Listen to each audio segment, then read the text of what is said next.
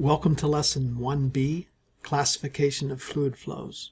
In this lesson, we'll discuss various ways to classify fluid flows.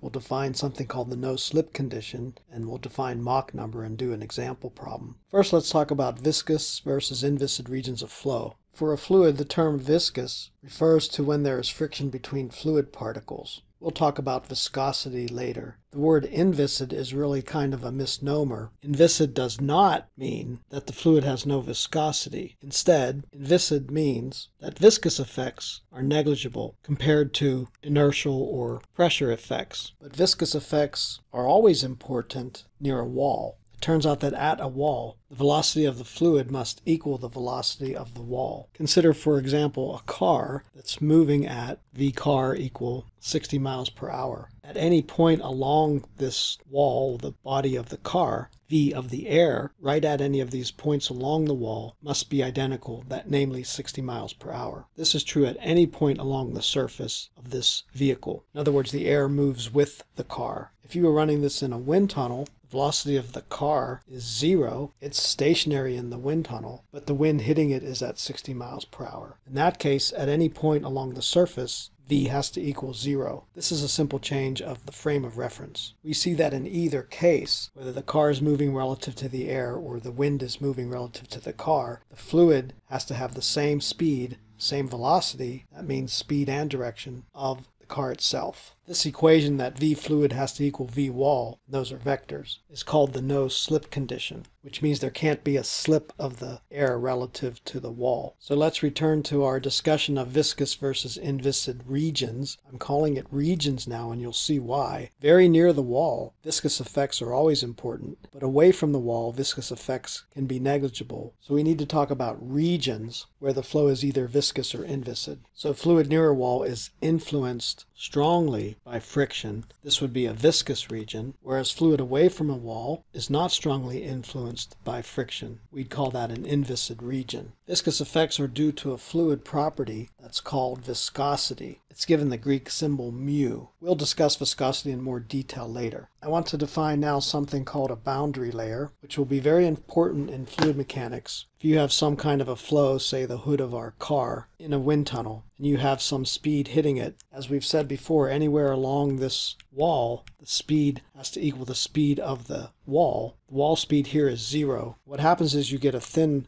layer of viscous fluid, which is called a boundary layer. The velocity very rapidly goes from 0 to whatever speed is out here. And by the no-slip condition, the velocity has to be 0 at the wall. In terms of regions, this region inside the boundary layer is a viscous region of the flow, whereas out here away from the wall, we can approximate this as an inviscid region of the flow. Again, keep in mind that inviscid does not mean the fluid has no viscosity. All fluids have viscosity. It's just that those viscous effects are not significant in that region. In fact, we can define a boundary layer, which I will from now on abbreviate as just BL. Boundary layer is defined as a thin layer near a wall where viscous effects are significant. You can actually have boundary layers without walls, but we're not going to go into that much detail right now. Here's a sketch of a car with a boundary layer. You can see that this is exaggerated actually. The boundary layer would in real life be more thin than this. Everything in the boundary layer would be the viscous region, and everything outside the boundary layer would be the inviscid region. Later on in the course, we'll be able to calculate things like this velocity profile through the boundary layer. The second classification is internal versus external flow. This is a lot easier to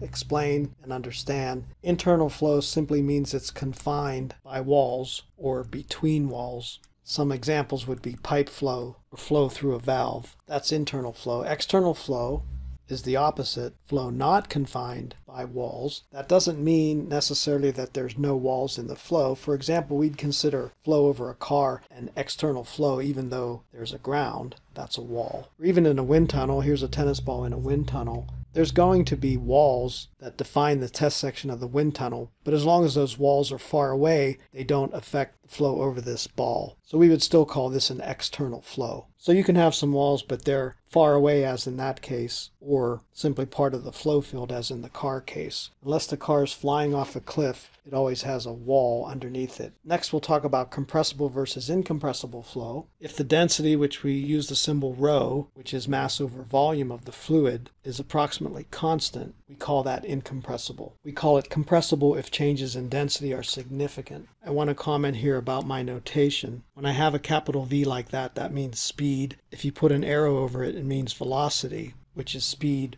along with the direction. It's a vector. I draw V with a line through it to mean volume. So you'll see this notation when I write things out to mean volume. In the textbook, there's kind of a script-looking different font for V as volume compared to speed. So you just have to get used to that in the book. Let's define a very important parameter in fluid flow called the Mach number, MA. Some textbooks just use M. We use MA in the Cengel+Cimbala fluid book. This is a non-dimensional parameter equal to the speed over the speed of sound. So V is the speed of the fluid itself and C is the speed of sound in that fluid. Mach number is important to decide whether the flow is compressible or whether we can approximate it as incompressible. A good rule of thumb is that rho changes by about 5% when the Mach number is about 0.3. So we can say that if the Mach number is less than about 0.3, we approximate the flow as incompressible. So that's a good rule of thumb to remember. Going back to the previous lesson, this is why you can approximate flows in air by modeling them in a test with a water tunnel with water, but only when the air is not flowing very fast. Up to about Mach number of 0.3, we can do stuff like that. If the Mach number is greater than 0.3, we start to get more than about 5% error, which starts to be fairly significant. Note that air is a compressible fluid. It can be approximated as an ideal gas, where density is changing with pressure and temperature, but we can approximate it as incompressible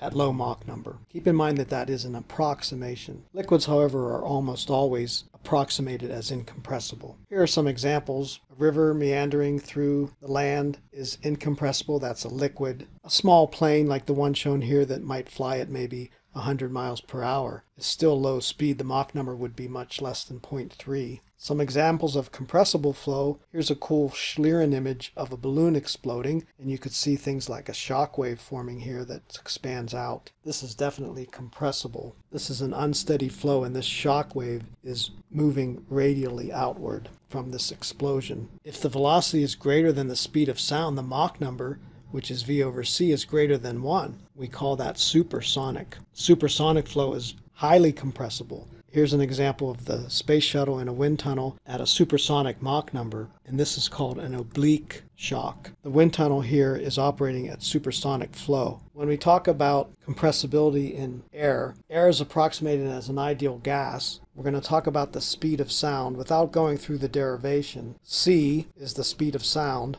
Some books use A instead. For an ideal gas, C is the square root of kRT, where K is the ratio of specific heats, Cp over Cv, and R is called the specific gas constant. Don't confuse R with Ru. Ru is the universal gas constant, and you divide by molecular weight to get the specific gas constant. Let's do a quick example. Let's take air at 20 degrees C. We'll typically be talking about air. Let's calculate the speed of sound. So I would use my equation from above, C equals square root of K RT.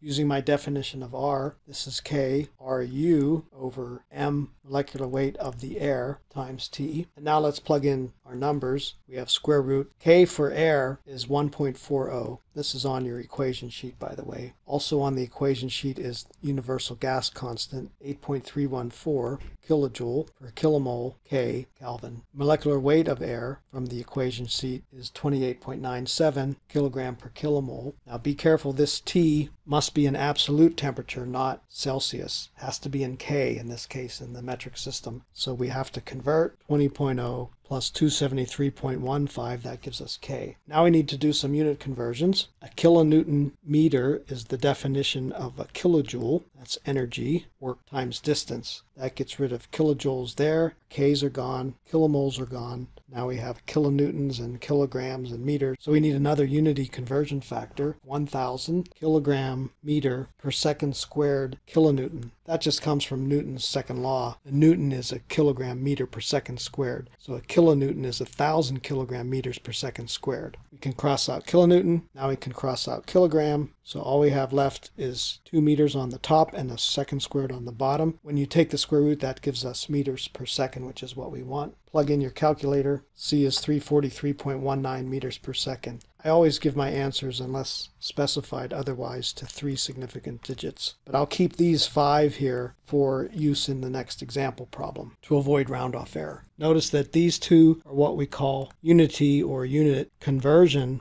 factors or ratios. These are by definition 1. That's equal to 1 and that's equal to 1. They're just unit conversions, so you can multiply 1 by anything else in your equation and you don't change it. That's why we call it unity conversion ratios. I would strongly advise you to do your units like I just did here. Not just in this course, but in all of your courses and in all of your life, so that you don't mess up your units. So this is the speed of sound in air at 20 degrees C. Now we can do another example with Mach number. In this example, we have a military jet flying at a certain speed in miles per hour through the atmosphere, this is air, where the temperature is 20 degrees C. We want to calculate the Mach number and determine whether this flow is subsonic or supersonic, and whether it's compressible or nearly incompressible, where we can ignore compressibility. V is 464 miles per hour. C is 343.19 meters per second. This comes from the previous example, since it's at the same temperature. So that's the previous page. The Mach number is then defined as V over C. Again, always put in your units with your numbers. 464 miles per hour, 343.19 meters per second. We have to convert miles per hour to meters per second. Most students just look this up on the internet, but the proper way to do this is to convert units using unity conversion factors. 1 hour is 3,600 seconds, 60 times 60, and then 1609.3 meters is equivalent to a mile. Again, both of these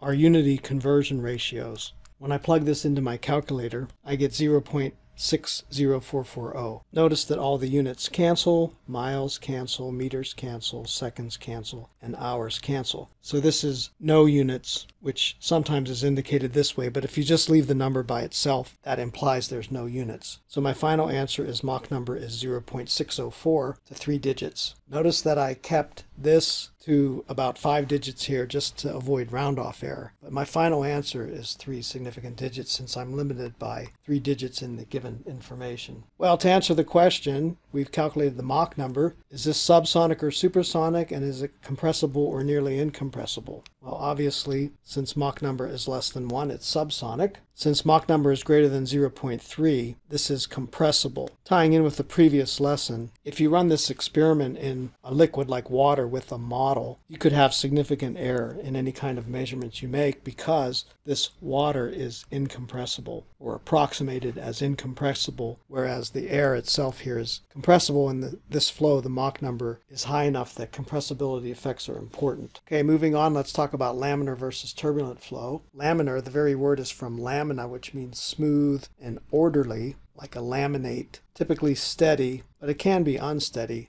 as long as it's smooth and orderly. Whereas turbulent flow is chaotic, it's always unsteady, and there's random eddies or vortices in the flow. So a laminar flow might look like this. You have this nice flow, whereas a turbulent flow would have all these eddies moving around, and it's unsteady and chaotic. You can see this in water flowing from a tube. Here's a picture of laminar flow from a tube compared to turbulent flow from that same tube. Typically, this is at low speed, whereas this is typically at high speed. We're talking about water here, so this is still approximated as incompressible, but you can have laminar versus turbulent flow. I mentioned that turbulent flow is unsteady, but I want to comment that a turbulent flow can be steady in the mean. For example, this pipe flow is steady in the mean, even though there's lots of eddies and vortices all over this thing that are unsteady. Okay, quickly through the rest of these. Natural versus forced, that's kind of obvious. Natural flow means there's no fan or anything forcing the flow. It just happens by itself. For example, flow just due to convection, thermal convection, versus forced. There's a fan, or in this case a swimmer, there's muscles that are moving someone, propelling this person, forcing the flow. If this person just sits still, he or she will stop. Steady versus unsteady, we've already kind of talked about. This is a highly unsteady waterfall here with lots of turbulent eddies. But if you have a long time exposure, it looks steady. It's actually steady in the mean, whereas this unsteady picture is an instantaneous snapshot photograph. Some flows, like flow from just a floor fan, can also be steady in the mean. But if you take an instantaneous flow, you would see some kind of lobes of the flow with turbulent eddies, etc. around each of these blades in a cyclic pattern. It's not really steady, but in a long-term kind of view, it's steady in the mean. Finally, let's talk about 1, 2, or 3-dimensional flows. Flow over a car is definitely 3-dimensional. By that we mean that the velocity field is a function of 3 spatial dimensions, x, y, and z. It's a 3-dimensional geometry and a 3-dimensional flow. Flow over this antenna here, however, is safe between some section of it, not near the wall and not near the end, can be approximated as 2-dimensional. It's a function of only 2 spatial variables, for example, r and theta. If you look at a cross-sectional view, you see a cylinder with flow coming at it, and you'll get some vortices shed from it like this, but you'll have this kind of 2-dimensional wake that's only a function of, in this case, x and y. Let's look at pipe flow as another example. This is also a 2D flow. Near the entrance here, the velocity is a function of r and z. Z is the direction down the pipe, and r is the radius. You see that this flow is changing until we reach a certain point here where we call it fully developed, and the velocity profile does not change anymore after that. So in this region, v is a function of radius only. So this part of the flow is actually 1-dimensional, whereas this part is 2-dimensional. In terms of pressure, and we'll talk about pipe flow a lot later on in the course, it turns out that P is a function of z only. If we neglect gravity, P is a function of z only. In other words, it varies, it decreases with this direction down the pipe. So that's also 1D. So pipe flow, fully developed pipe flow, has an interesting characteristic. The velocity field is 1D, function of r only. Pressure is 1D, a function of z only. Another example would be flow over a bullet or any other kind of axisymmetric body. So in this case, v is a function of radius and downstream direction z. V is not a function of this variable theta, which is just the angle around, since it's axisymmetric. So this would be 2D flow. If this were at an angle of attack, however, the flow would be a function of theta, so that would have to be fully 3D. So kind of in summary, 3D flow is velocity being a function of 3 variables. I say velocity, but pressure, temperature, other things can be functions of 3 variables to be 3D. 2D, v is a function of 2 variables, and 1D, v is a function of 1 variable. And I've shown you examples of all these cases here. Most of the stuff we do in this course will be 2-dimensional.